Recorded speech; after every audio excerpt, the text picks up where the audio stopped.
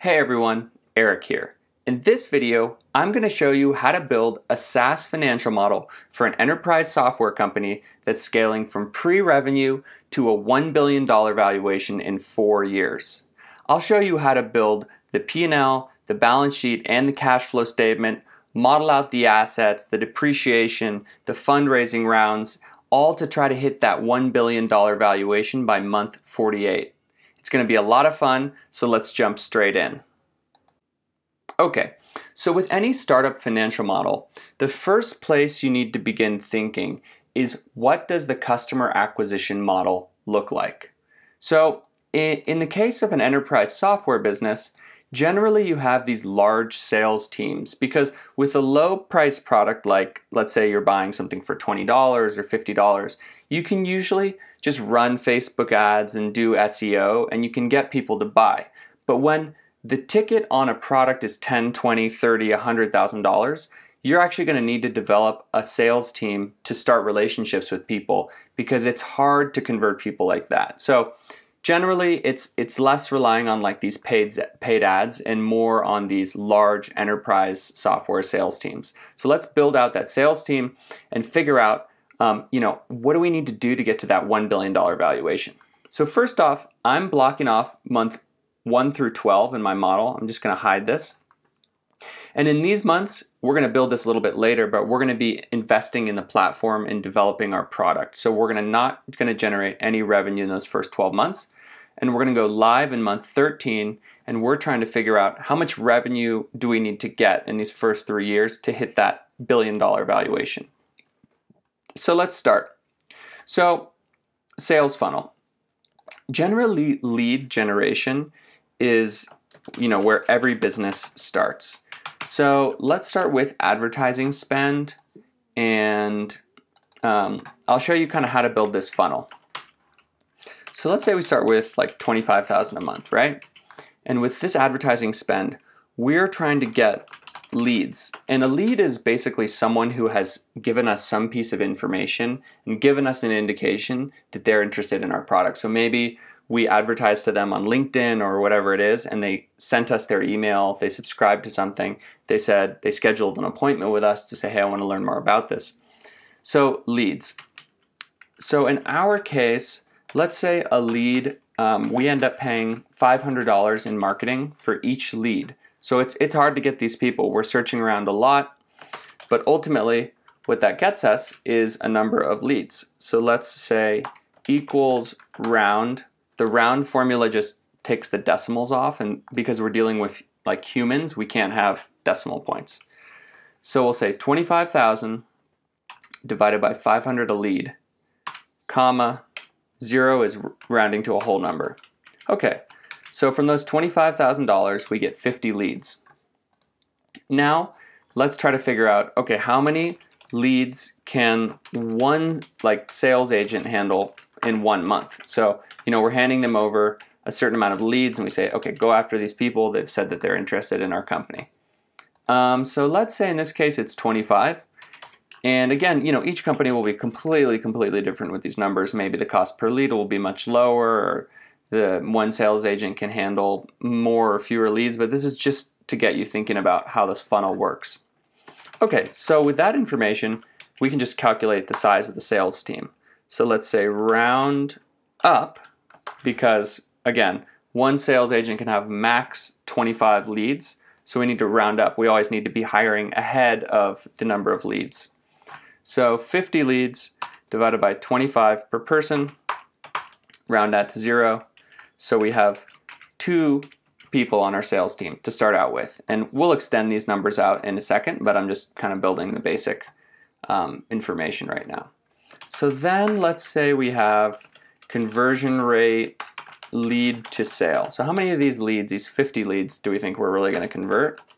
And I'm going to put an assumption of 3% in. So that's what we'll use for our model. And we say, okay, 3% of people will be converting. And I'll just show a decimal just so you can see, be more exact. And then finally, let's say new sales. So these are contracts signed, okay? And then duration of contract. So this is months. So, and then annual cost and new bookings. So let's talk about this. So let's say the enterprise software that we built is, and I'm just making this up, but like a carbon output tracking software. A lot of companies are trying to go carbon neutral. A lot of governments are trying to figure out how to do more carbon capture. And let's say we came up with some product that tracks the carbon for companies so that they can go like net zero carbon, something like that. And it costs $20,000 a year. So first things first, let's say it's $20,000. So our sort of duration of the average contract is 12 months. And this is standard with enterprise software. They won't let you pay month to month. If anything, they sometimes force you to pay 2 or even 3 years. And then let's say the annual cost, and I'm just stealing the format, is $20,000. So one client must pay $20,000. And then again, let's do a round formula. Round, we're going to take these leads and we're going to multiply them by the conversion rate, lead to sale. Round it to 0. So that's 2 new contracts per month. And so our new bookings are going to be these 2 contracts times $20,000, right? So that's $40,000. And with these, enterprise software businesses try to not let their customers pay on a monthly basis. They try to get all that cash up front. They say, okay, you want this for 12 months, pay the full 12 months today. And the advantage to the business is that it capitalizes their business more, so they don't have to raise as much money. And so they're always trying to pull the cash in early before delivering the service. And it's a big advantage of these long-term contracts is that you generate a lot of what's called negative net working capital, which is very, very advantageous because, again, you don't have to sell equity in your company to keep growing. Okay, so let's move to the next section now. So now we have this basic kind of stuff figured out. And let's talk about churn and expansion revenue. So if you haven't heard of these terms, these are the core concepts of enterprise software businesses and businesses on long-term contracts. So churn are basically people who've canceled the contract. So after their 12 months, they say, okay, I'm over it. I didn't get value out of it. I'm canceling it. So let's start with, so we have our recurring contracts, churned, annual churn rate, and renewal recurring. So you'll see where I'm going with this here in 1 second. And then you have expansion revenue. So churn rate is people that cancel. Expansion are people that we are able to upsell or cross-sell. So let's say they buy our basic version of our product for $20,000 a year, but we're like, hey, do you also want to track all your vehicles in your fleet for the carbon output of them? Or do you want to use this other module that we just built? And if we can sell them additional products, that's called expansion revenue because we're expanding the amount that our existing customers are spending. And so the relationship between churn and expansion is that if you have constantly customers canceling, you have to get new customers all the time to keep growing. But if you can hold on to your existing customers and upsell and cross-sell them more things, then that revenue is very sticky. You're going to have it sort of repeating for many, many years, and that's a positive thing. So repeat of expansion, let's say expansion, added, and then total recurring bookings. So revenue that you lose plus revenue that you gain, and you'll have your total recurring bookings. So okay, before we build this whole section out, let's just extend our assumptions here so we can really see, what do we need to do? So let's just Control-C, Control-V, but now let's start building this out and show it ramping. So I'm trying to get us to like around 5 million in new bookings each month, because enterprise software businesses right now are valued close to 20 times annual revenue in terms of valuations. So if we can get to 50 million in annual revenue, that's sort of around the $1 billion valuation mark. So that's where we're trying to go with this model. So let's say we start scaling. And then we want to start spending more in marketing because that gets us more leads, which gets us more bookings. And let's say we're going in and then, we scale up even more. We're like, okay, we're going to spend $150K for the next, 6 months. So through 24. And we're going to calculate on the next tab like all the fundraising we need to do to support this growth. But for now, we're just trying to back into how much growth do we need. Okay, let's say 350K for the next 6 months. And then, okay, so in month 31, let's really ramp it up. Let's say now $750,000 a month. And again, you can see that it gets us a lot of leads. It requires a much, much larger sales team. And then in month 37, let's say, okay, $1.5 million. Now we're really getting it going. And let's do that through month 42. And then finally, for the very end, let's say $2.5 million a month. And you can see I'm watching the new bookings down here. I'm just trying to get it high enough so that we get near that 5 million mark. Okay. Okay, so we're not quite at the 5 million mark, but let's look at our assumptions here. So let's say that, okay, it's $500 a lead when we start. Nobody knows who we are. We're just like sending them those annoying messages on LinkedIn, and it's tough to kind of get those first few sales. But let's say after a little while, our brand starts to get known. So maybe for the first 12 months, we're kind of chipping away one customer at a time. But then some of our existing customers start to recommend our product. And so we start getting leads that are cheaper, or someone sees us on the news or something like this. And so our cost per lead goes from 500 to 400. And then let's say in the third year, it starts going even lower. It goes from 400 to 300. Well, that'll dramatically increase our number of leads. And there you go, 5 million new bookings a month. So this is what we need to be able to pull off. So let's figure out now how we're going to do that. So now let's dive into this sort of recurring and churn and all this different stuff. So let's say our annual churn rate is 20%.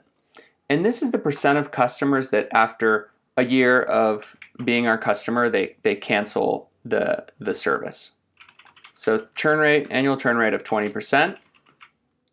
So this will get us, so remember, these people that sign in month 13, they don't come up for renewal until month 25. So we probably won't have any churn until month 25. So let's say negative round, and we just take the number of new contracts then, and we multiply it by our churn rate. Round it to 0. There we go.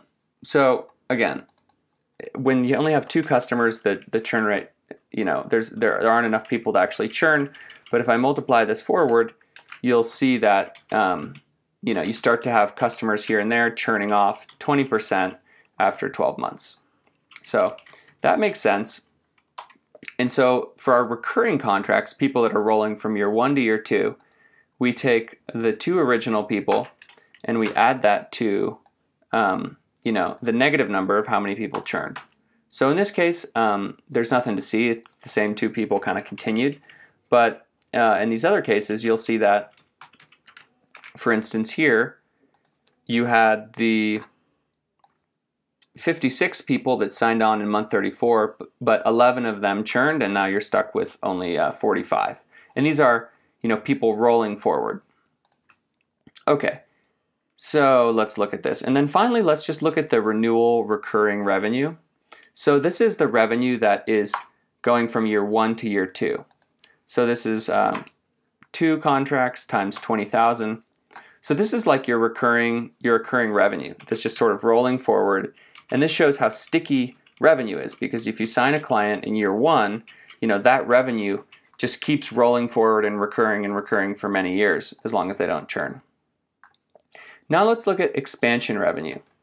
So let's say expansion, so for the customers that do roll forward, let's say they absolutely loved our product and they do want to buy additional add-ons and are willing to pay for more things because they had a really great experience. So let's say we're able to increase the order value by 12,000, the average customer that rolls to year 2. So these people rolling forward end up rolling forward with 52,000 of recurring bookings because they are purchasing a larger package of products now. So this is our expansion revenue. So you have your contraction revenue and your expansion revenue. So now our recurring bookings are $52,000 a month. So let's go down to the next section. So how do you actually get these salespeople to do these sales? Well, what you need to do is you need to incentivize them, and you need to create bonus plans that are exactly in line with the objectives of the business. So you basically just need to pay them a percentage of sales based on all of the selling that they're doing. And so there's kind of 3 main areas that they're doing, just to summarize. You have, of course, you have your new revenue, or let's say new bookings, renewals, because you want people to renew. It's really important. And then you have your expansion revenue. So this is cross-sells, upsells, total. Okay, so this is what you're going to pay in bonuses to your sales team. And let's look at the actual percentages. So this is like your percent. So I did some research online, and I think a lot of companies do it differently. But in general, I was seeing that enterprise sales reps can make like around 10% of the revenue that they book. So if they sign a new client, they take 10% of that as a bonus. Renewals are lower. It's like 2.5%-ish. And expansion revenue, I was seeing like around 8%. But again, I think that varies a lot. And if someone's running their own company, they get to decide, what's the most important objective of their company and how are they going to incentivize their sales team to help them reach those goals. So, okay, so now let's look at this. You have your new bookings and you multiply that by 10%. So that's what you're going to pay your sales team in bonuses. And then you have your, your recurring bookings, and you'll pay people 2.5%. And the reason why that's lower is because it's probably a lot easier to do. And then finally, you have your expansion revenue times 8%, because if you can expand the revenue, it's really, really good for the company, and it's going to help the company have a higher valuation. Okay, so $4,000 is getting paid out to your sales team. If we just copy, Control-C, Control-V, as we scale the business up, we're going to be paying out large commissions as the sales team is able to scale up our sales. Okay, so let's take a quick breather. First off, thanks for following along. If you find this content valuable, please subscribe to my channel right now, like this video. Let me know in the comments if you have any questions or any reactions. By the way, you can download this model completely for free in the description. My goal with this channel is just to open source and democratize all this information for everyone, for students, for founders, for anyone that needs it in the world. So download this model, adapt it, use it for yourself, have fun, and thanks for supporting my channel. Okay, next section. So now that we've got sort of the basic sales funnel set up, we have to actually look at, okay, what do our bookings look like? What are our total active customers at any given time? We haven't actually looked at that. And then finally, how does our revenue recognition work? Because we're booking like $20,000 for a 12-month contract, but then we have to recognize the revenue over those 12 months. So the cash versus revenue dynamics are going to be crazy, and that's why we're going to need to build a revenue recognition sort of formula and model out the balance sheet and the cash flow statement so that we can understand what really is happening with our cash. So let's start with this revenue active customer section. So let's say new clients, existing, okay, let's just get rid of these formats, bold, underline, save. New clients, existing clients, and churned clients. And then you have your total clients. Total clients. Okay. So your new clients, you're going to have, of course, here, new. Existing, there's none here. Churned, there's none. We're in month 13. Okay, so let's look in month 2.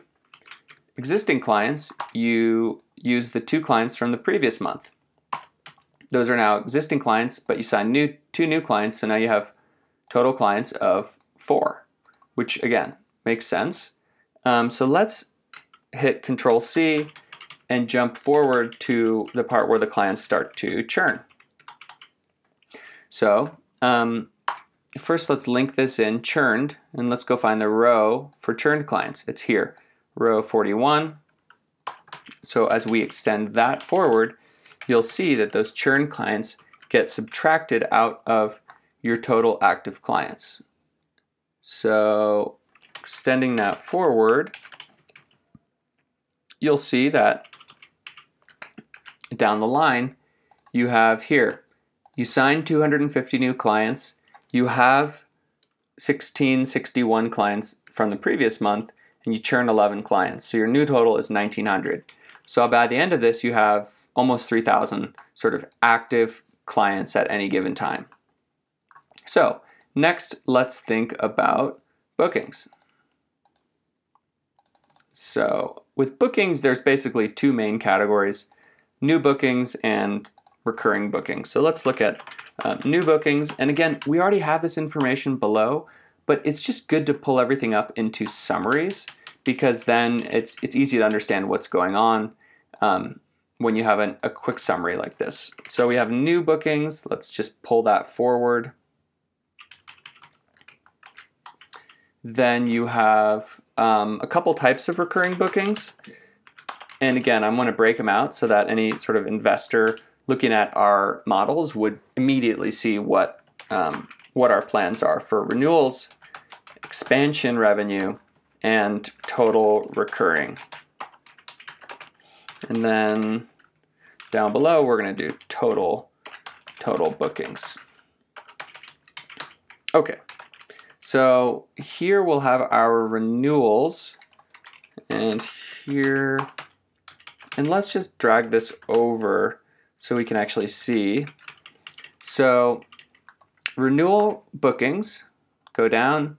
We have renewals right here. In fact, we're one month off here, so let's go grab that. So we have our renewal bookings here,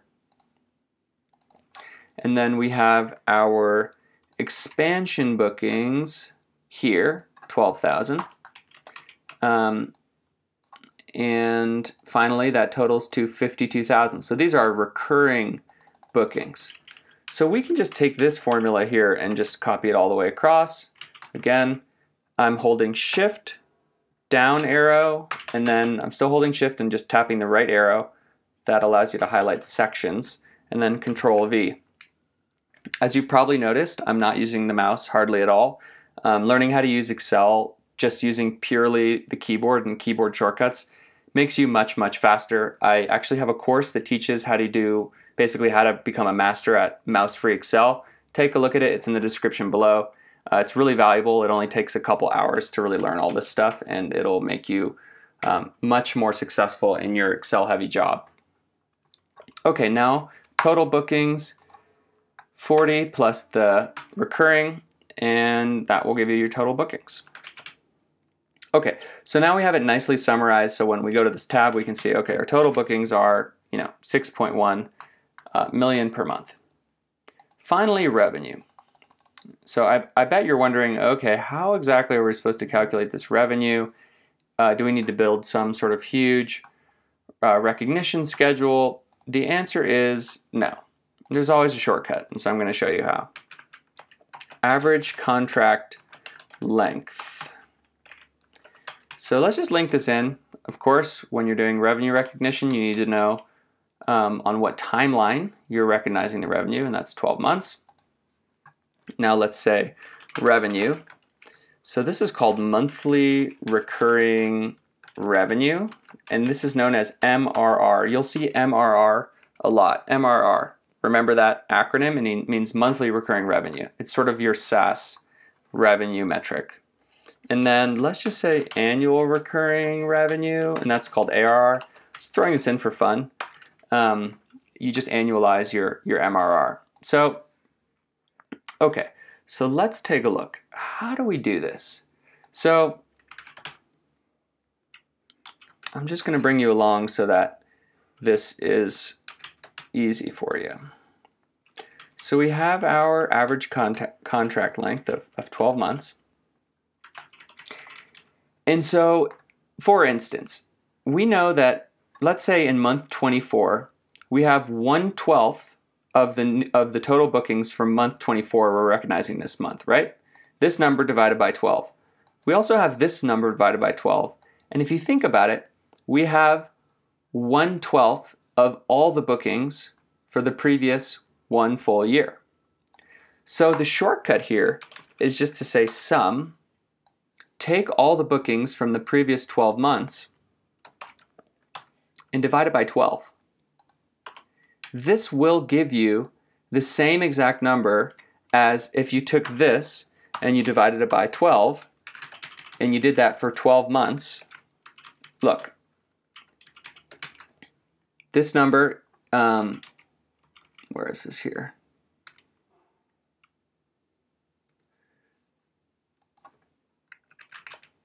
This number here, you can see, is 125,000. So I just automated it with a really simple formula. You don't have to build this huge deferral recognition model.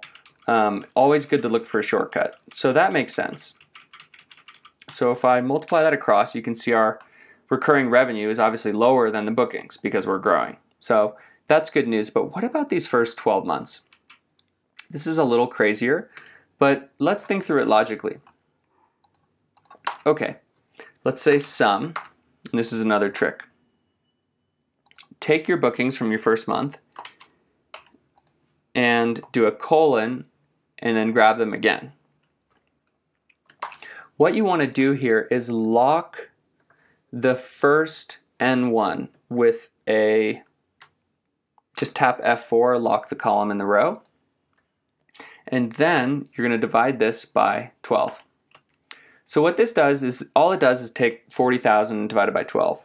But if you copy this to the next cell, because this first cell is locked and the second cell is unlocked, you end up grabbing both cells and dividing by 12. And so this is how you can start from 0 and calculate the ramp. You just keep this one cell locked in the formula, and then once you get to month 13, you just unlock that cell, and you'll see here, unlocked, so that when you move it to the right, the formula keeps referencing bookings that move 1 month to the right each time. So again, if this is confusing for you, just download the file, take a look at this on your own time. This is correct, and just try to study it and understand it. Okay, and then annual recurring revenue. You just take your monthly and you multiply it by 12, and this tells you, okay, if you did this month the rate of revenue that you have in this month for a year, your revenue would be, this annual recurring revenue number. So you'll see that as we get to month 48, we're at 58 million in annual recurring revenue. If we multiply that by 20, which is what the valuations are of a lot of these companies right now, especially the best ones, more than $1 billion, 1.16 billion. So we got our plan, we built our revenue model. Now let's move on to try to understand, okay, what do we need to do in the first 12 months? How much money do we need to raise? What kind of team do we need to hire? How many engineers? What about our CapEx? What about our balance sheet? What about our cash flow statement? And so let's jump into that right now. I'm going to just unhide these first columns because now we're diving into month 1 through 12. Okay, so here we are. We're going to build our income statement, balance sheet, and cash flow statement. So this is going to be exciting. So first we need to figure out, what are we doing in these first 12 months?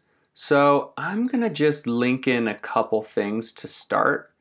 I just want to start with our active customers because I know we're going to need to reference this for some formulas. So, and it's good to always put stuff like this at the top of your models so that investors can see, some of the high level KPIs of, okay, where are we at today? the revenue is XYZ, how many customers do we have? So I'm just going to link this in at the top, and then let's get rolling. So to do this, we're going to need to look down below in our assumptions section, and there's going to be a couple things.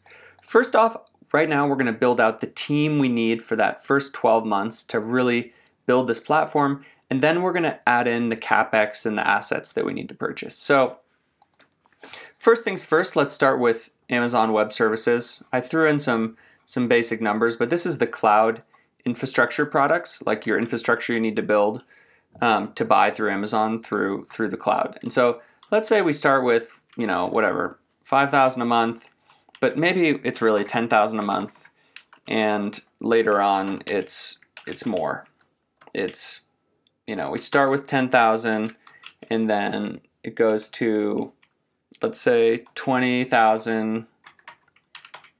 They have like this big suite of applications that you can buy, all this different stuff that you need to support your business. And then let's say 30,000. Yeah, maybe that's good. Okay, cool. Okay.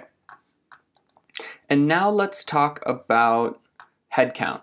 So there's two kind of main things that you're going to have. You're going to have a bunch of customer support reps, and then you're also going to have like your whole OpEx team. And so I'm going to show you kind of a trick right now on how to do this in a really simple way. So let's say head count. So accounts per support rep, customer support, and then your benefits. Yeah, same thing from down below. You can just steal this. And then down in your operating expenses, customer support is in cost of sales because it's a direct cost of the product, but everyone else would be down in your operating expenses. So let's say you have your sales team, and we actually already know how many people are on our sales team. We already calculated that. It's a lot. Then we have our marketing, creative, technology, product management, exec/admin. Okay, so let's say we group all of our employees in one way or another into these categories. All right. And let's say we start here with, again, let's put this all in blue. Hard-coded assumptions always in blue, formulas always in black. That's how we do it in finance and business in general, so you want to make sure you follow that rule. So salespeople, none. There's nothing to sell. Marketing, nothing to market. Creative, nothing to create. Well, a lot to create, but you don't need any designers or anything probably. It's probably just going to be a bunch of engineers, a bunch of product managers, and maybe you have like a founder. Okay, and again, I'm completely making these numbers up, but just to show you sort of, what it could look like and how you build these models structurally and ramp them up to try to understand, what do we need to do? Okay, so let's say this is our team at the end of 12 months, and then we know in month 13, sales comes in. So we start hiring our sales team. And so where is that sales team? Okay, sales team, 2 people. So we know that is 2 people. Next, let's say, okay, now we've got something to sell. We hire 5 marketers, 4 creative people, and we keep growing our other teams. So now let's say we hire some more engineers, then we have some more product managers, we hire another executive, and so we're building out our team. We want to be a $1 billion company. We're probably going to need a pretty large team. So let's say this team gets us going until month, 24. And in month 25, which is the start of our third year or our second year of sales, again, we keep our sales team. And this looks kind of crazy, like I'm ramping everything up once a year. Realistically, it would be like you'd be hiring people every month. But again, I'm just putting the plumbing in so you can sort of see how this thing works. Let's say here we ramp our team up to 10 marketers, and then 8 creative people, 30 engineers, 12 product managers, 4, of everyone else. And that takes us through, let's say month 36. And so by the time we get to month 36, I mean, this team is getting pretty significant. And so let's figure out what the kind of final team we have to get us through to month 48 is. So a lot of salespeople. Let's say now we're really going for it. We got, 20 marketers, we've got 12 creative people, 50 engineers and IT people, 20 product managers, and then 5 of everyone else. And that takes us through month 48. So in month 48, our team is, in the OpEx, is like almost 500 people. And that actually sounds reasonable to me. Okay, so let's look at some other sections now. So we're kind of focused on that first 12-month ramp, but we can just fill everything in. So let's put in some of these other categories: other marketing, technology, miscellaneous fixed expenses. I like to do a fixed expenses and variable expenses. Variable expenses as a percentage of bookings, because it kind of gives you 2 categories to play with. And let's say here, technology is just like $10,000 a month. And then miscellaneous other expenses, $20,000 a month. So this is just, whatever else you got hitting in this bucket. So through the first 12 months, let's say it's that. And then afterwards, let's say, same, but now you have some other random marketing expenses and variable expenses as percentage of bookings. Let's start with 5%, and we're going to model this up above. 5%, and we can just kind of copy that forward. And then we can probably bump that down. 5% is kind of look crazy once our bookings get really high. So maybe in month 25, like 1 year in, we can bump that down to 3%. Okay, so now we're almost ready to build the P&L up above, but the last thing is, how many customer support reps do we need? And this is very similar to sales. It's just a function of, okay, what's the volume? How many accounts do you have? So we know this kicks in here in month 13. So let's say one rep can handle, accounts per support rep can handle like 20 accounts for our company. So in this case, we would round up, same with sales, take the accounts that each support rep can handle. So we take that ratio, but let's take the total accounts from up above and then divide it by accounts per support rep, round to 0 digits.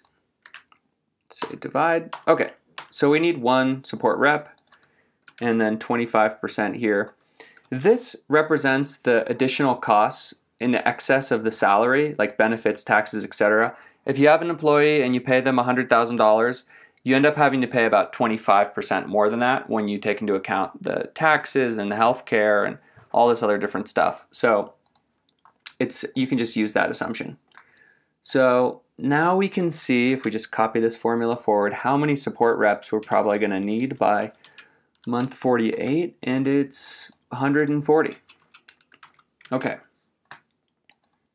So yeah, I think that's it. So let's get started. Let's kind of put the P&L together now. So if we roll up to the top, you can see we've got our active customers.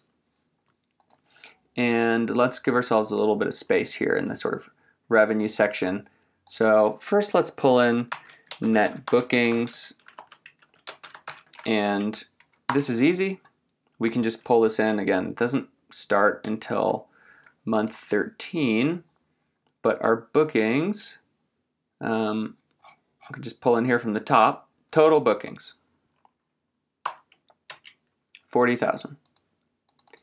Then let's say net revenue, MRR, remember that. Okay, so here we are with our MRR. Again, we can just pull that straight in. It is, starts at 3,000. So that's good to see. Then let's look at our deferred revenue. So now we're thinking about the balance sheet and the cash flow statement. So the deferred revenue is going to be, I'm just going to put a negative sign because that's going to help us kind of visualize it better. 40,000 minus 3. So what does this mean? It means we collected 40,000 in cash and we only provided 3,300 of the revenue that we owe to our customers. So we still owe them 36,000 in revenue, and so that's why it's deferred revenue. And this is going to go on our balance sheet as a liability, but we do collect the cash. So you will understand this shortly if you don't understand it already. And I'm just putting in a couple other metrics that we'll definitely want to look at. LTV to CAC ratio, we will calculate this at the end of building this model. This is the relationship of the total revenue you expect to generate from one customer divided by the marketing costs that it takes to get one new customer. So it tells you how profitable are you on your relationship with one customer. Again, we need to kind of put the whole model together before we calculate this, but the annual run rate, we already got this. It's right here. ARR. So it starts as 40,000, but by the end of the model, it is much, much higher, 58 million. So again, we're in the sort of billion-dollar valuation territory, so that's where we want to be. Okay, so now that we've got our basic stuff, let's copy these formulas over so that we can continue and move into our gross margin section, cost of sales and gross margin. Okay, so the cost of goods sold. So we know we've got our Amazon Web Services, AWS.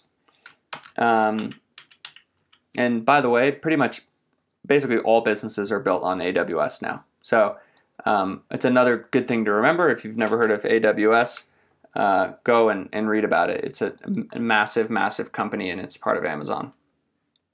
So now let's look at, okay, here's my lazy man payroll forecast, and we're going to use this here, and we're going to use this down in the operating expenses. So we just put the salary here, and let's put the salary in of a customer support rep, and let's say it's $50,000. So customer support, and now we can just take our benefits, taxes, etc., and just copy it, and then total. Check this out. I'm going to insert a row, Shift, spacebar, highlight the row. Alt brings up all the menu without using the mouse. H is home, and then I is insert, and then R is row. So that seemed kind of slow, right? But here, I'll do it the way that I normally do it. It's fast. So again, a good thing to learn if you don't already feel comfortable with the keyboard shortcuts in Excel, I highly recommend that you start working on it. Okay, so here we are. So we've got our customer support, and let's link that in. So we've got our salary, and again, divide that by 12 because that's an annual salary, but we're looking at monthly, and then multiply that by the number of reps. So we've got one rep, and here you just take that monthly salary and you multiply it by the 25%. So look, the formula is like totally automated here, and now you just add those two things up, and that's how much it costs your customer support team. So you can just multiply this across all the way to month 48, and okay, what's going on here? It looks like we are missing something. Oh, look, I had a formula error. I need to lock the salary. So hit F4 here. Now you see that while it tracks down below the number of reps, it will lock the salary. Okay, here we go. So you see there's our customer support team. And then finally, let's look at our gross margin. So we forgot to link in AWS, so link in AWS, and again, drag that across. and it's starting to come together.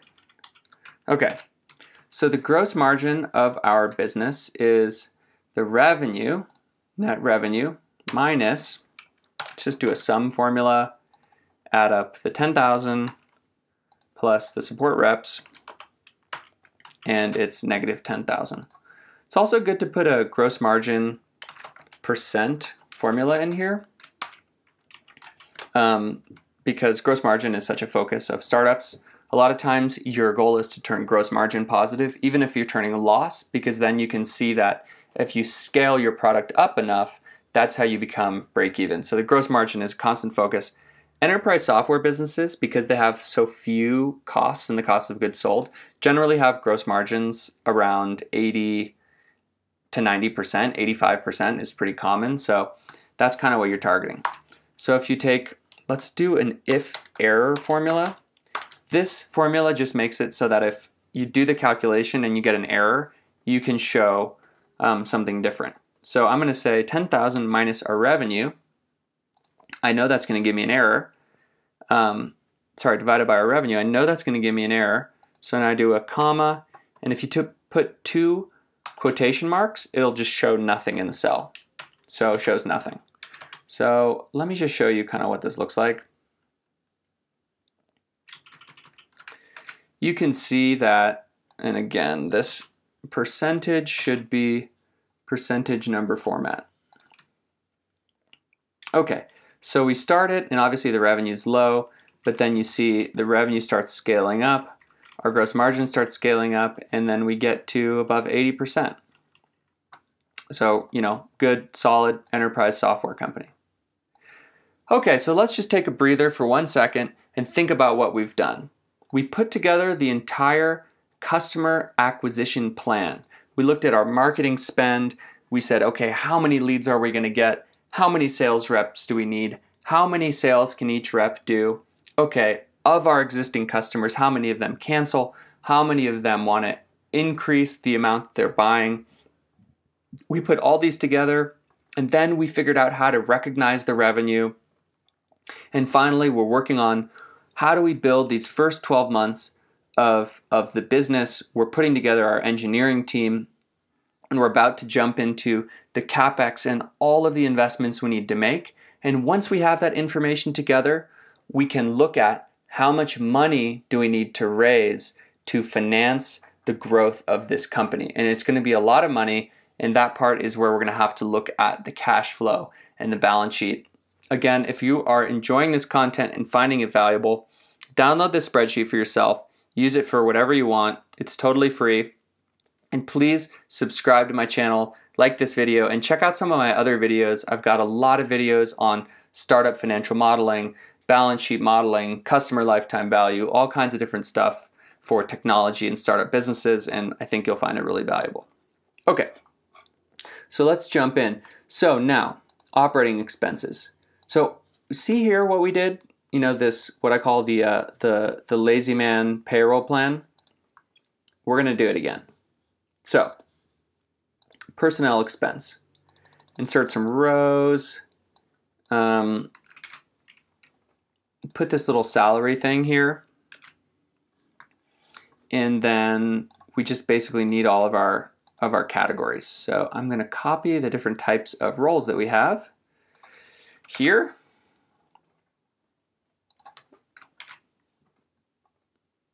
And then, okay, let's just say total personnel expense. But there's one thing that we cannot forget. Bonuses. These are the commissions from our sales team. So, that's going to be a big piece. Okay, so let's say our sales team makes like a 75,000 base, but with sales teams, like a huge percentage of their compensation can come from bonuses. In fact, it can be, there's no ceiling on it. It can be a ton of money. So generally their base salaries are lower, but their bonuses are super big. And the more they sell, the more they make. Let's say our marketing people make 90,000, creative people make 60,000, our engineers make 100K each, product managers make 80, And then let's say our execs slash, whoever else make 125. Again, just completely making these numbers up. So here's what we do. Again, link in your salary. And in this case, we want to lock the column. So I'm tapping F4. The column is the number. So this is so we can copy it up and down.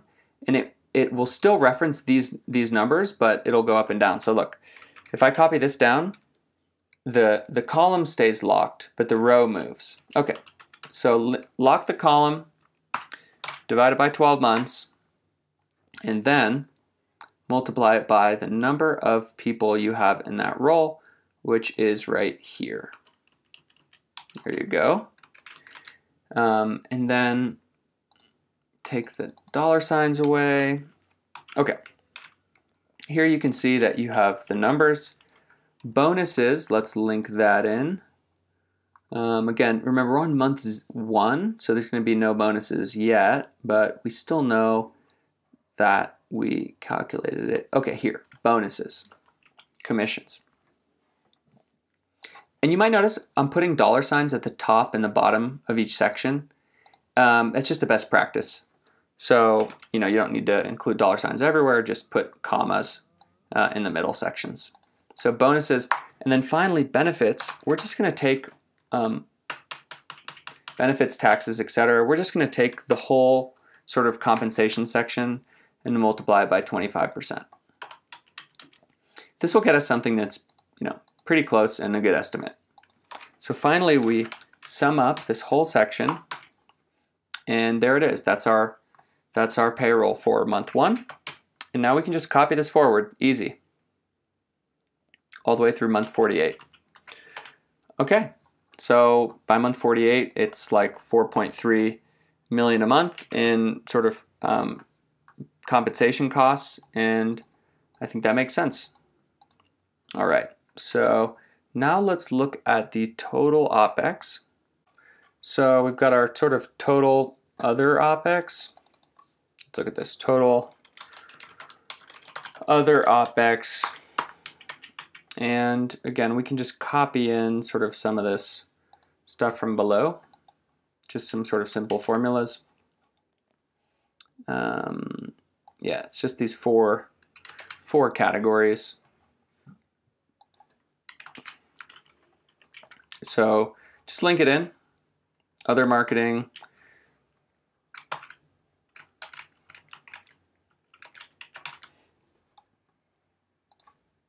take the dollar signs off, and just take your bookings here at the top, net bookings, and multiply this by the percent.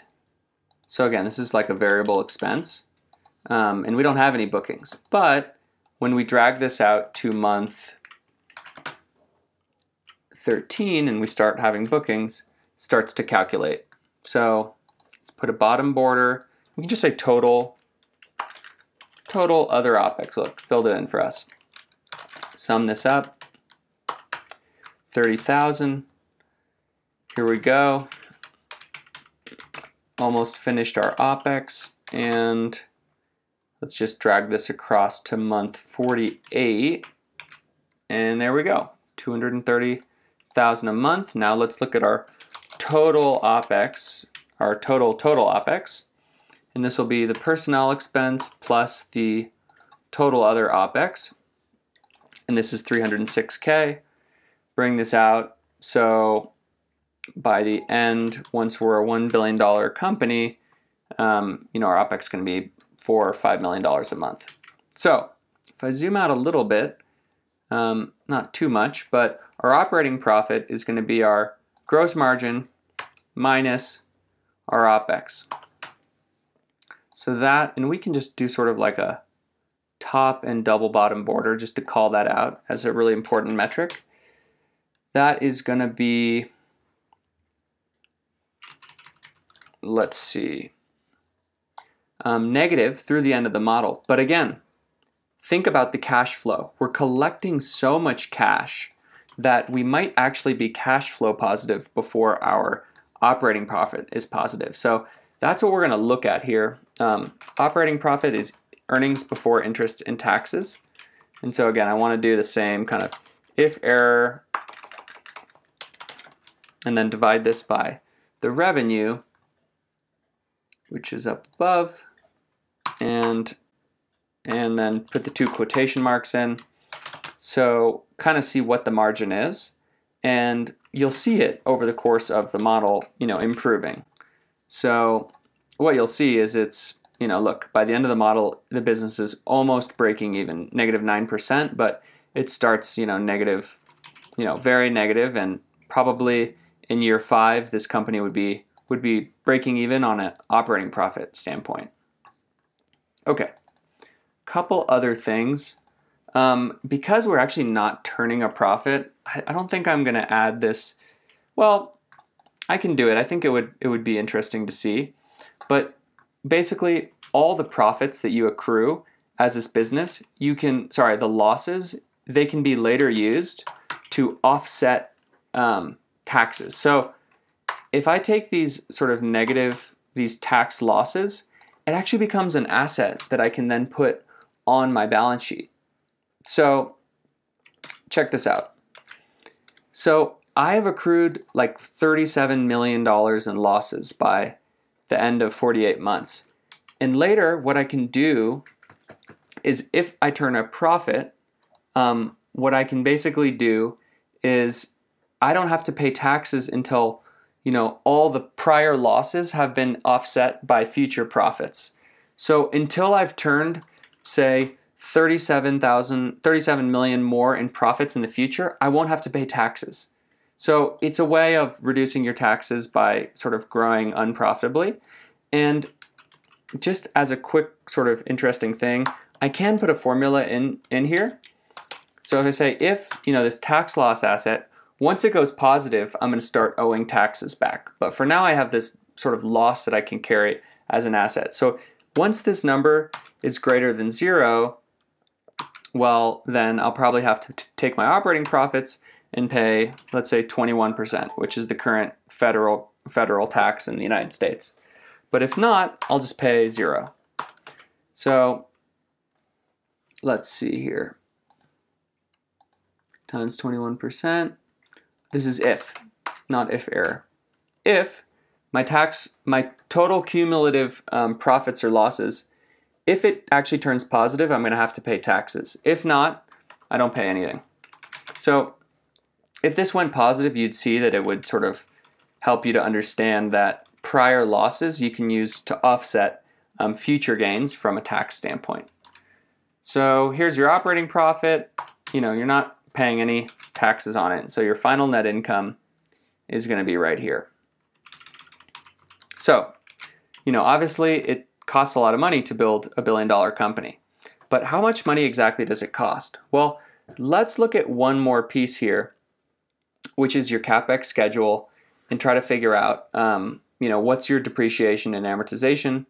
You're going to have some D&A, and so we need to go figure out what that's going to look like. Okay, so I've got something basic set up that we can kind of work with. And so let's say we were given some assumptions. So in month 1, we're going to have to fork out $500,000 for some new software. And in general, software is depreciated over 36 months. This is sort of a very common time that you depreciate software. And then let's say we need some more software. Software number 2 in month 4. And then let's say in month 13, when we launch the platform, we're going to need to invest $2 million more. And then maybe in month 25, you're starting to get into year 3, you have $3.5 million more.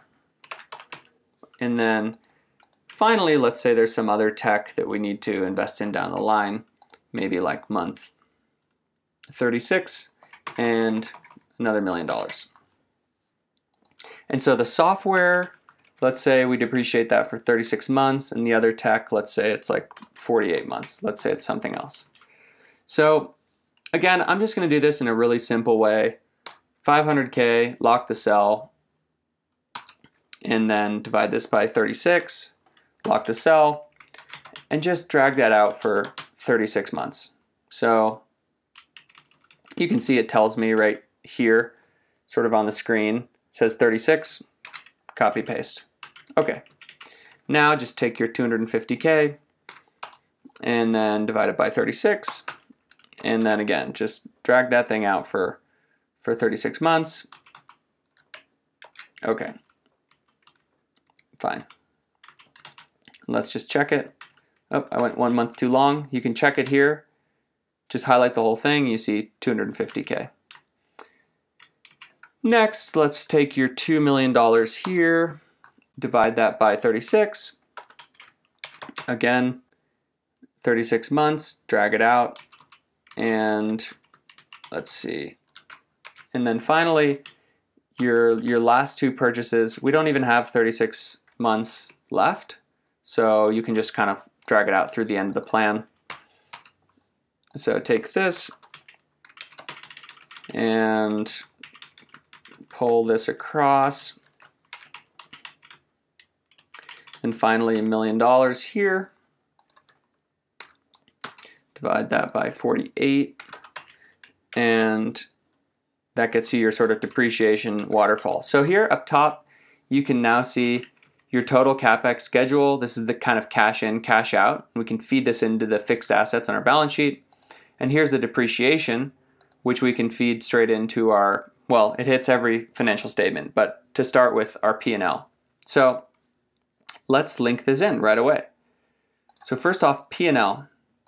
Depreciation here, we're going to start this off month one, $13,000. So that's what we're going to see here. And then just copy and paste that in. Easy enough. And so, yeah, that's where we're at. So finally, to really understand what we need to do in terms of fundraising, we need to build, let's start with a cash flow statement. We need to figure out, how much cash do we have? How much cash do we need to make it? So let's start.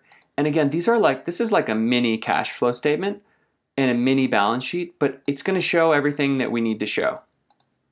So let's start with cash from operations. And this balance sheet will balance, you'll see. Always just put your net income at the top. That's really what you're doing in the cash from operations section. And then you're just making adjustments to it.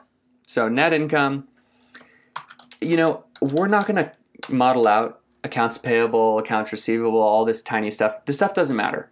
What we need to figure out is how much cash we have and how much cash we are collecting up front from making people prepay those packages. So that's the deferred revenue. It's really the only thing that actually matters. The other stuff it's too small. We don't care about it.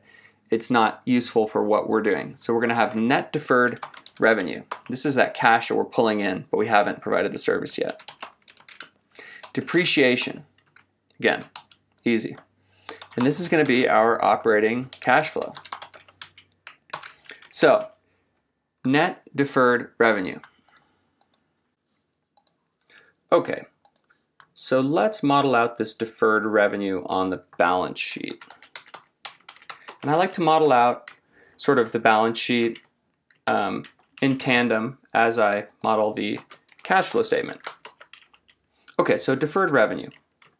So let's look. Deferred revenue is pretty simple. So it's just a cumulative account of how much revenue we owe our customers. So up above we have this deferred revenue. So we don't actually have our first revenue until month 13. And let's display this positively. And then you'll have this.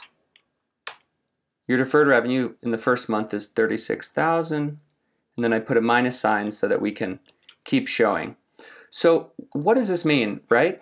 In the first month, you see your bookings are $40,000, but you only provide $3,000 of revenue because they paid you for 12 months and you only gave them one.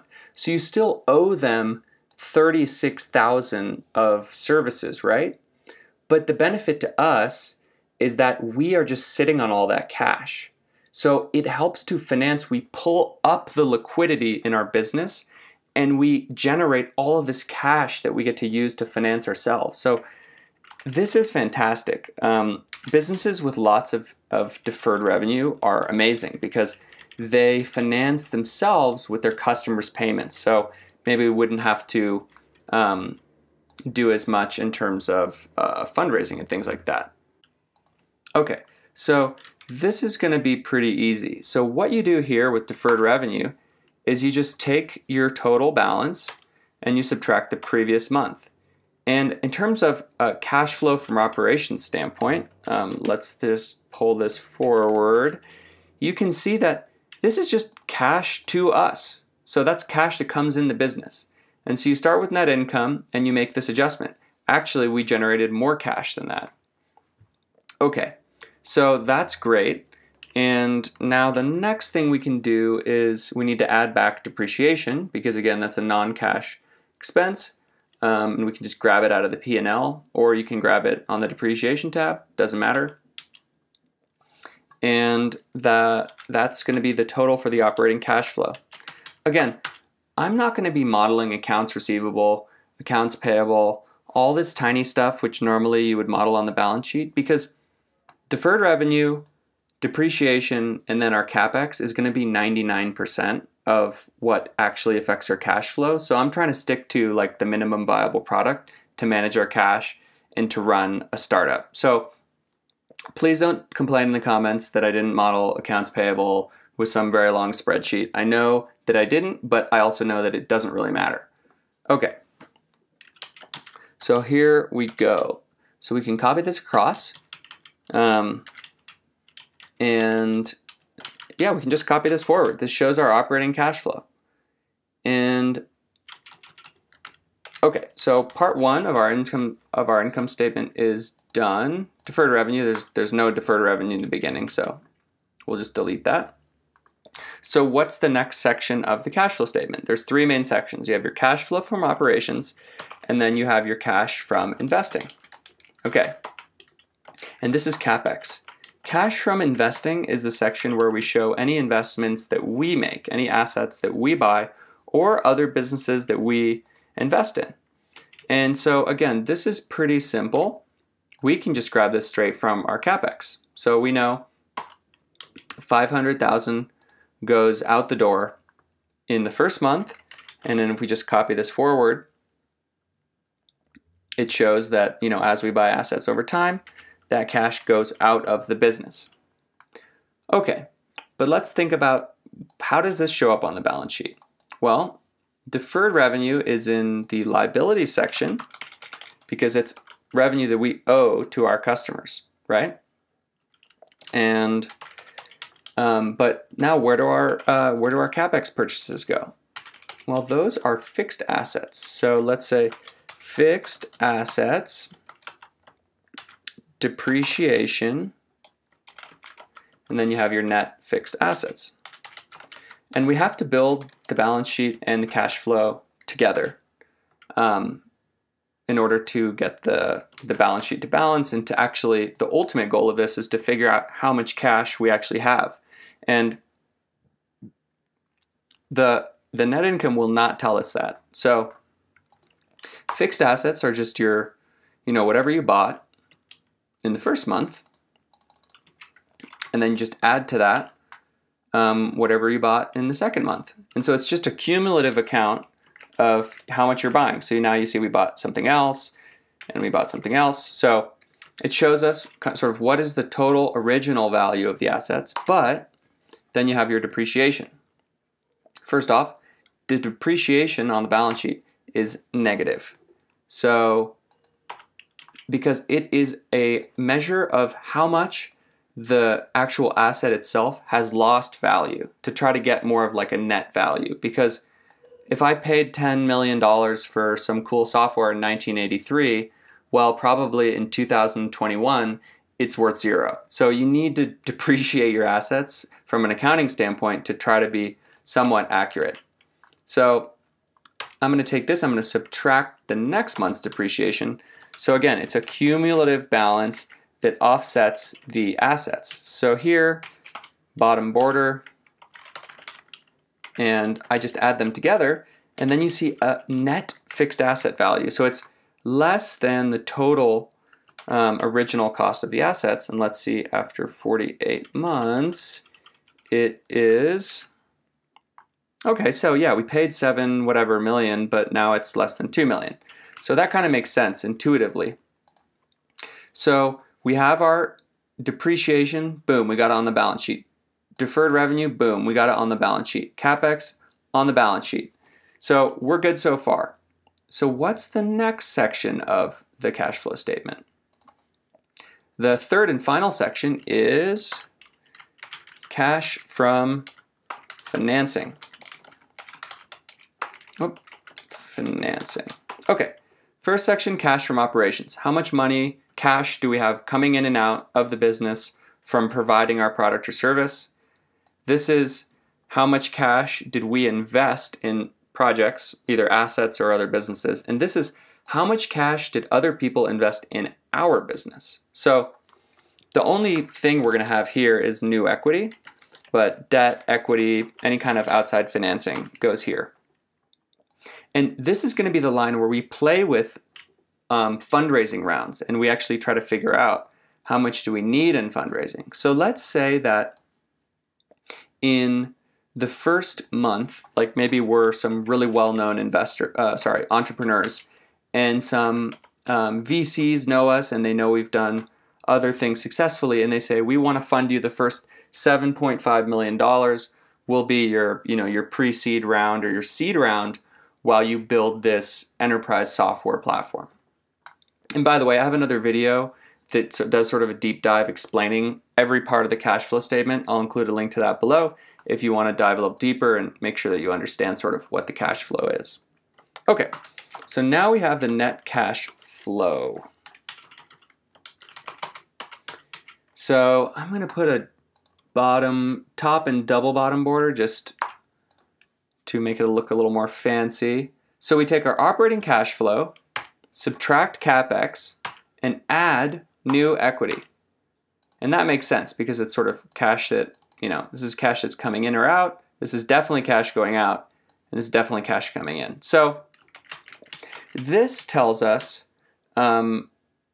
the actual cash in and out happening in the company. Okay, so now we can almost figure out what our real cash balance is, but we need to finish the balance sheet. So there's one major section that we have not touched. So we've got our sort of total liabilities here. Total liabilities, which is, well, it's just our deferred revenue, really. And we have our assets and cash. You always have to do cash last on the balance sheet. That's what we use the cash flow statement for. So here we have our total liabilities.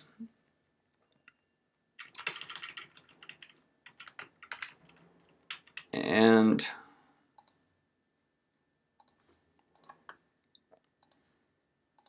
we will have our total assets. I'll just copy this. Control V, total assets. So this will be cash plus net fixed assets. Easy. But we're missing owner's equity section. So assets equals liability plus equity. So here's our equity section. And there's two main things we're going to have in this. First is going to be new financing. So it's going to be like our equity investors. And so down here, this will be easy. We just say, okay, how much did people put in? Great. Take that month and just add any new equity that comes into the company. So new financing, and then you have of course, your retained earnings. And this is like a cumulative look at your net income above. So you take your net income, take the previous months, and just add it. Don't forget to put your retained earnings section in the balance sheet. If you don't, you will suffer the consequences of your balance sheet never balancing ever. So would highly recommend that. Total equity, and you'll see our balance sheet is about to balance. So I hope. Here we go. So total equity, here we go, is these two things added together. And again, let's just put a little accounting format. And then we can just copy this across.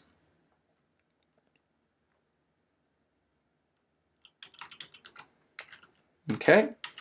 And then finally, we are going to have a balance check.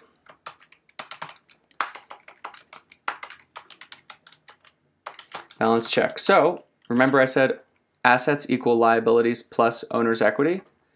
Well, you just take assets and you subtract liabilities and you subtract owner's equity. And this number, when we balance the balance sheet, will be 0. So let's just pull that forwards and see if we can get this thing to balance. I haven't actually checked if this balances yet, but I'm pretty sure that we'll figure out how to balance it. So your cash, how much cash do you start with? Well, let's assume this is the only cash you had, and then you burn through some of it. So your net cash flow is your cash at the end of month 1, right? Here we go. And then what you do is you just take your previous month's cash and you add your net cash flow. Okay, now we're balancing. So let's just pull this forwards. And this is what we've been trying to figure out with the whole balance sheet cash flow section is, okay, little quick round of applause. The balance sheet balances. If your balance sheet doesn't balance, you know, you just need to dive in and check every single section and make sure that everything makes sense. But looks like it's balancing. So what do we do now? So now we have our whole sales plan. We have our whole CapEx plan. We know everything we want to do, but we still don't know how much money it's going to cost. So we need to focus on cash and say, okay, we got the 7.5 million in the beginning, right? When do we start running out of cash? Because we're going to have to raise a bunch of fundraising rounds. So let's look at this cash and try to figure out when to raise and how much. So looks like we start running out of cash, getting pretty close, dangerously close in month 12. So we should probably be fundraising for the 3 to 6 months leading up to month 12 and close around in month 12. But how much? Well, let's look how negative our cash ends up going. And when you raise a round, you usually want to raise enough money for like 12 to 18 months. But you don't want to raise too much because 18 months from now your valuation is going to be better. So you don't want to sell too many shares at a lower valuation. So you want to raise just enough to get to a bigger valuation and then keep raising incrementally. So it looks like our cash is going to go pretty negative. So we probably want to raise maybe, 20 million in month 12 if we really want to make it and kind of hit the next valuation sort of milestone. So that's 200 million. Okay, so 20 million. So we'll have to sell some percent of our company, depending on our valuation at this time, and that'll get us further ahead. So now we're cruising. We've got plenty of cash, but again, our net cash flow is still negative because we're growing the company big time. We're investing in assets, all this different stuff. And our cash is looking, dangerously low again. But by this time, month 28, we should raise. We're down to 10 million in cash again. But look at our revenue by now. It's getting to 300,000 MRR. Like our valuation is probably 250 million, maybe 500 million. So we can raise a big round now without selling and diluting too much. So, if we look here, do we expect to become profitable soon? No, we're still kind of burning money. But you see there is some moment around here when our net cash flow actually starts to become positive. Why? Because of this incredible net deferred revenue sort of cash that we're collecting each month. So you see the business here actually starts to turn a profit, but that doesn't make sense to me. How could that be? There's got to be something missing here. Personnel. We forgot to feed in our advertising expense. Look at that. All right. Never too late to go back and fix your model. Okay, look at this. Other marketing is here. Ad spend. Look at this. I knew something looked weird.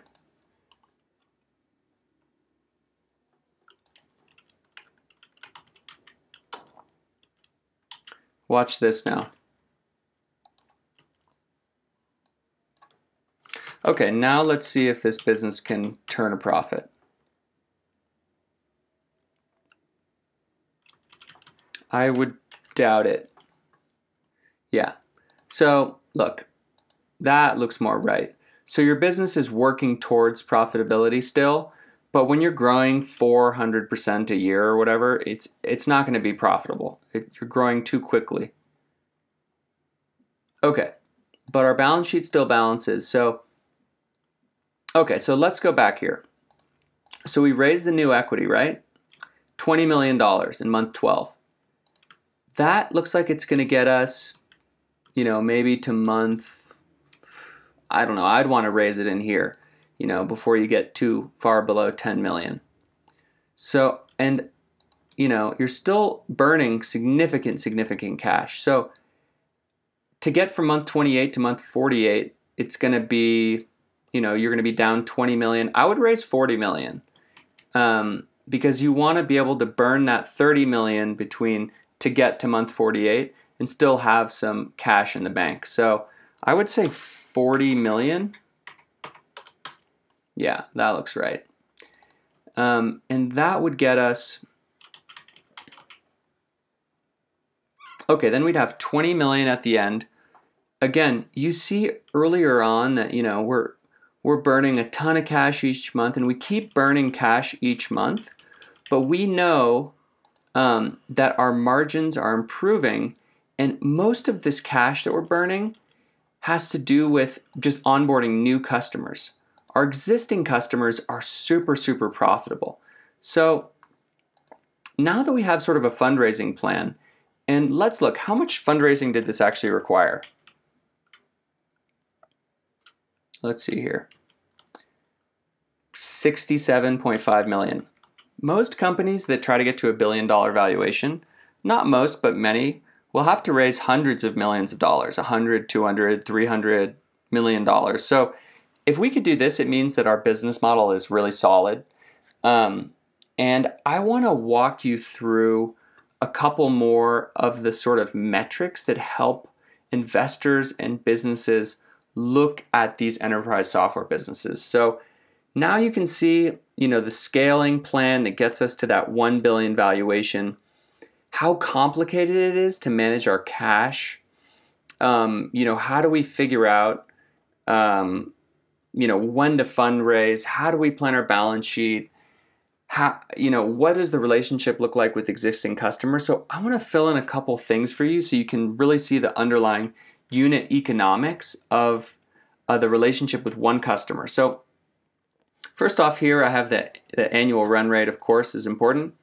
But now, one really important thing is the lifetime value, which is the total revenue you expect to generate with one customer, divided by the customer acquisition cost, which is the total marketing investments that you invest to get one new customer into your business.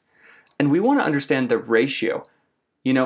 How much are we going to make versus how much do we spend? And that ratio is critical to knowing when you will become profitable or if you will become profitable. So let's dive into some of the key SaaS and KPI metrics for like enterprise software businesses so you can understand what investors are primarily focusing on when they think about these businesses. So obviously you have your ARR, right? Your annual run rate.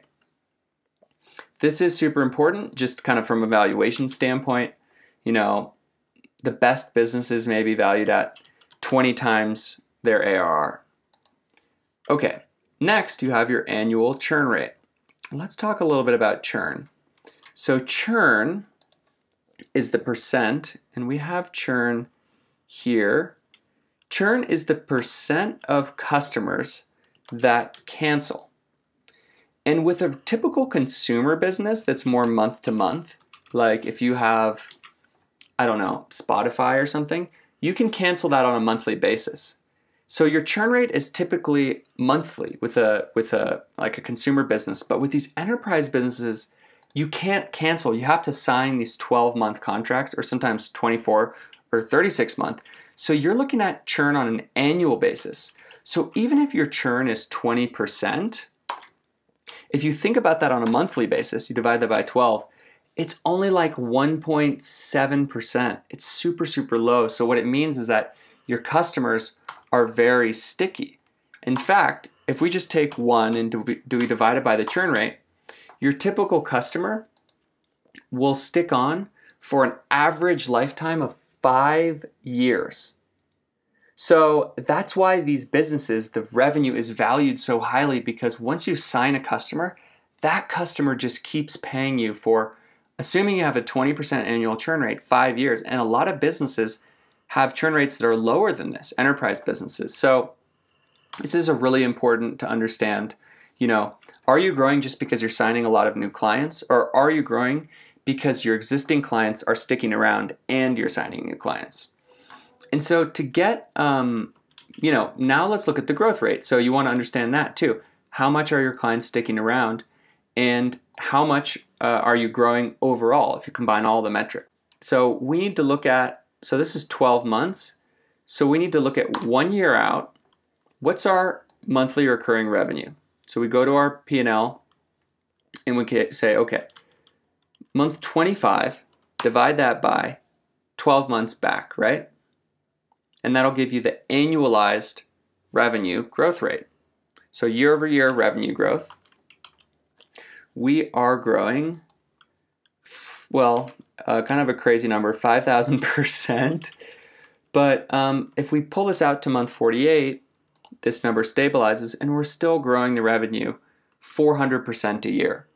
So this is obviously really positive. And when you think about, okay, if today we're doing 60 million ARR, but we're 4xing the revenue, imagine a year from now what the revenue is going to be, you know, 250 million. Imagine 5 years from now, how many billions is it going to be? So this is what you need to keep an eye on. You need to look at churn. And I would say actually one of the most important metrics that I'm starting to see, and I see this a lot of times listed first from like venture capital, Silicon Valley kind of investors, is something called NDR, net dollar retention. I'll see NDR and I'll see annual revenue growth rate. Just these two things. So what is NDR? NDR is a study of just existing customers. So you completely exclude new customers that you're booking. And what you look at is how much are they paying, like on a recurring basis, your existing customers each month. How many of them are canceling? So you take that recurring revenue and you subtract churned revenue, and how many of them are upgrading and buying more things. And that tells you, for your existing customers, is that recurring revenue stream growing or shrinking?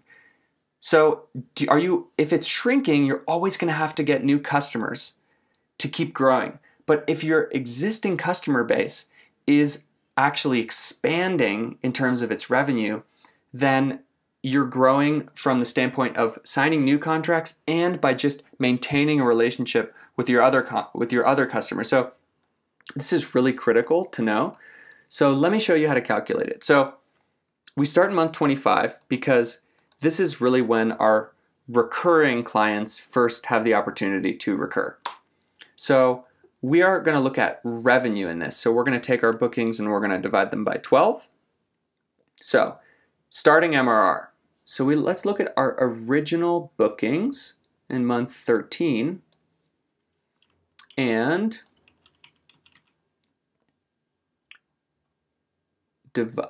new bookings, and divide it by 12. So this is basically like the monthly recurring revenue that recurs, after the people have a chance to re-sign up. Okay, so of those people, how many of those people churn and just say goodbye, I'm over it? Let's calculate that. So here we want to go to the churn section and take the number of customers who churned, which in this case it's 0, but in other months we'll have some numbers, multiply it by 20, and then divide it by 12 to get it to the monthly revenue. So in this case it's 0, but let's expand that out a few months so you can see, okay, we have 8,000 of recurring revenue, but we actually lost 1,700. But what about people who expanded the amount that they're paying? So same idea. We take this expansion revenue and we divide it by 12 to get the monthly amount of revenue that we basically added to our recurring revenue stream. So in this case, check this out. So we had 3,000 recur, right? 3,300 recur. Nobody canceled. In fact, those clients added $1,000 of extra revenue onto their current packages. So now our monthly recurring revenue is actually 4,300. It was 3,300, now it's 43. So our net dollar retention is, and it's a percent, 130%. So this shows us how much our existing customers are basically growing or shrinking. So if this number is less than 100%, it means that you're constantly losing existing customers. So the fact that it's over 100% is a great sign. And the best SaaS companies actually have NDR of like 150% sometimes. So their customers are so happy with the product that they're constantly buying more. So that is a really important one. The next really important one is customer lifetime value. And this is pretty easy with the numbers that we have. All you have to do is you look at the annual cost of the product and you divide it by the churn rate, which is sort of a mathematical shortcut. And it's 100,000. We know one of these customers will probably stay on about 5 years. And so 20,000 times 5 years is 100,000 customer lifetime value. And so that's how much one new client is worth. So that's a ton of money. So we should be doing anything we can to get a new customer on. And with some businesses, like with Oracle, NetSuite, all the services they have, like the customer lifetime value is well over $1 million. So for them, they will do anything to get a new customer into their company, and they can spend a lot of money to do it.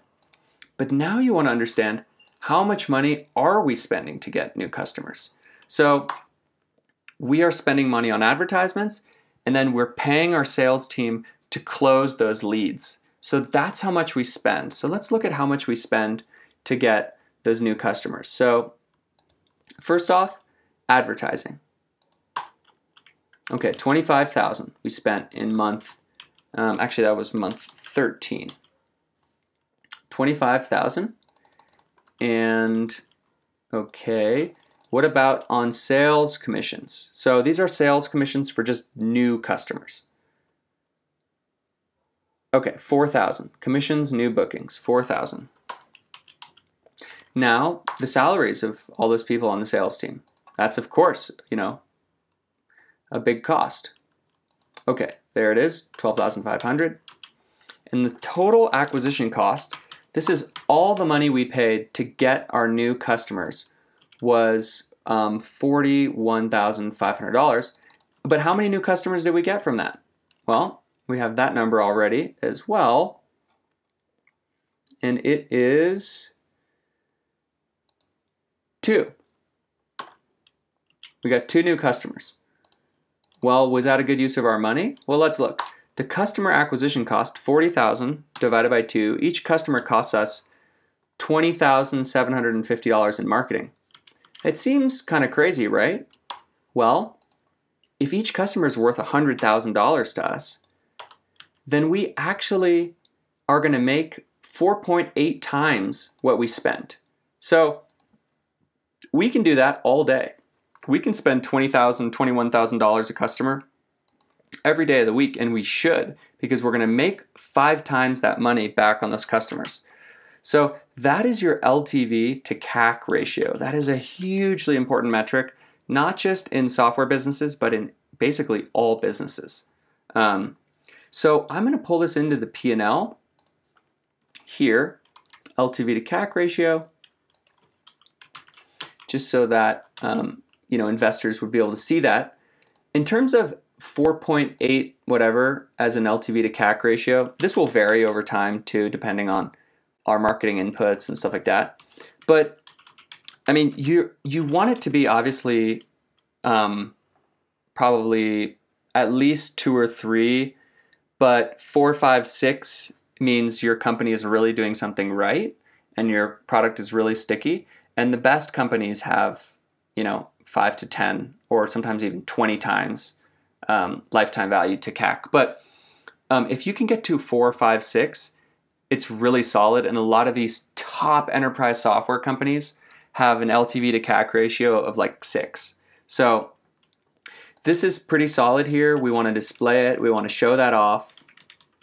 Now you can see sort of some of these SaaS metrics that are really important. Investors are going to be super, super focused on. So it's good to just have this ready to rock before you go out and try to raise money. So this model you could honestly use to run an enterprise software business. You could use this model to raise money on for sure. Feel free to just download this for free in the description. My goal is just to open source this for startups and for students and for anyone who is interested in this kind of stuff, and just make it free. I think it's going to help companies, help the startup ecosystem be more vibrant, help people learn about these new and very interesting types of business models and why they're so valuable. All right, so that's all I have for you today in this video. Now you should feel very confident building SaaS financial models and understanding enterprise software businesses, Silicon Valley startups, how they ramp up, how they scale, why these business models are so valuable. If you found this content valuable, please subscribe to my channel right now, like this video, leave me some comments and let me know what you think. Also, I included links to a bunch of other related videos in the description below. Check those out if you want to keep learning. And if you want to improve your Excel and finance skills, check out some of my online courses. I included some links below. Thank you so much for watching, and I will see you in the next video.